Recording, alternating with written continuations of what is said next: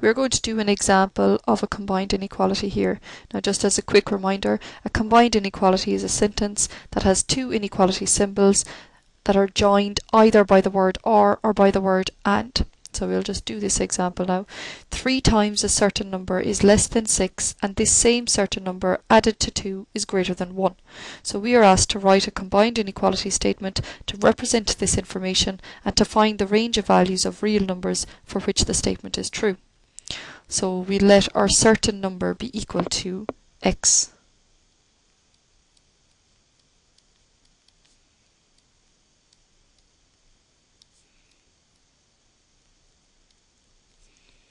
Now, we are told that 3 times a certain number is less than 6. So our certain number is x. 3 times our certain number, well, that would be 3 times x, so that is 3x, is less than 6, so less than symbol, 6.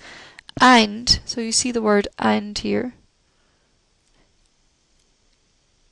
This same certain number, so that is x again, added to 2, so plus 2, is greater than 1. So we have now written a combined inequality statement. As we've just said, it contains two inequality symbols and it is joined by the word and. Now, because the word and is used to join these two statements, this is an example of a conjunction.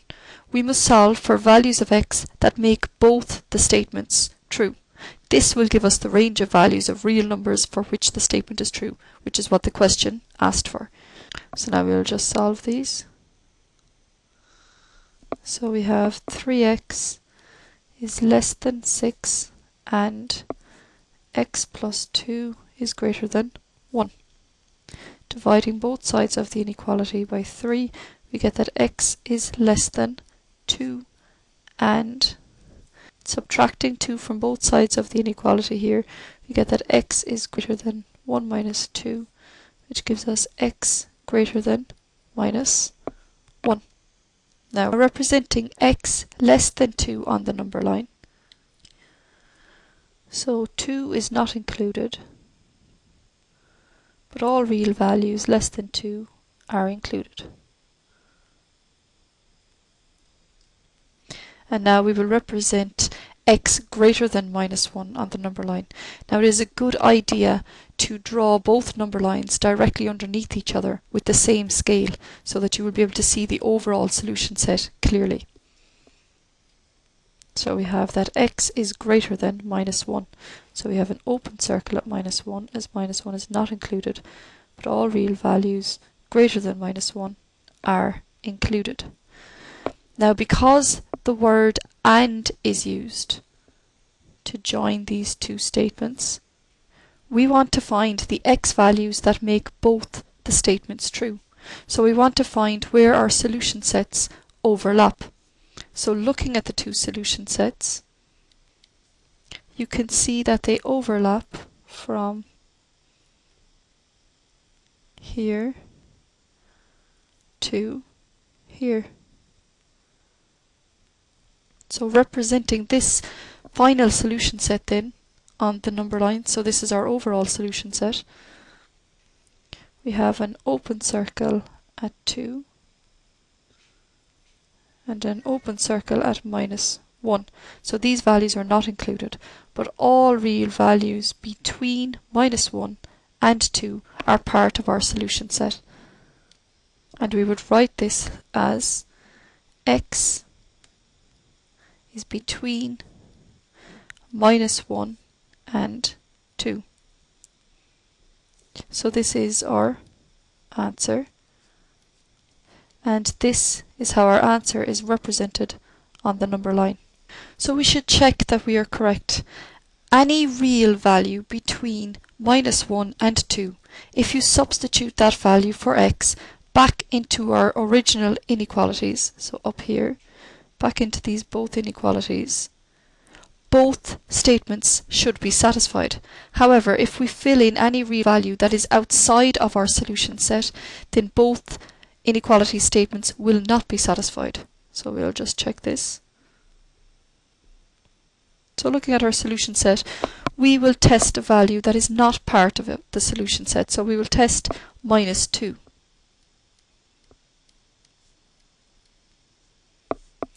So our original inequalities were 3x less than 6 and x plus 2 is greater than 1. So filling in -2,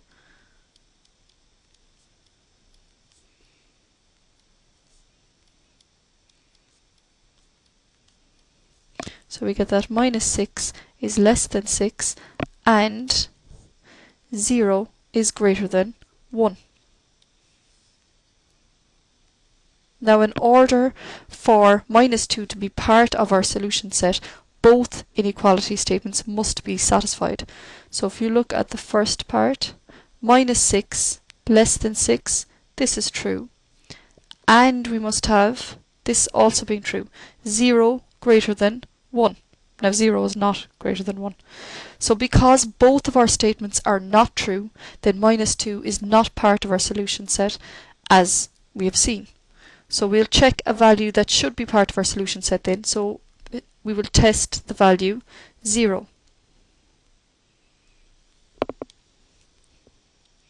Now 0 is part of the solution set as it is a real number between -1 and 2.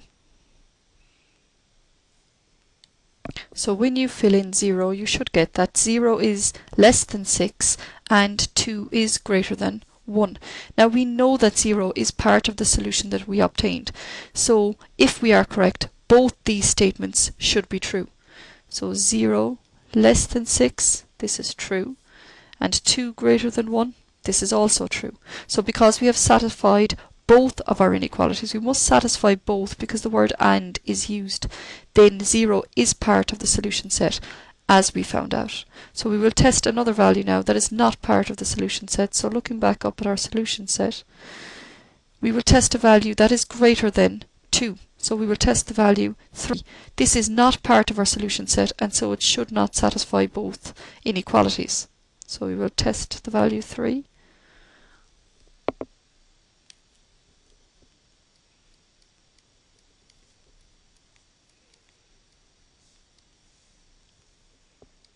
So when you have filled in 3 into our original inequalities, we will obtain that 9 is less than 6 and 5 is greater than 1.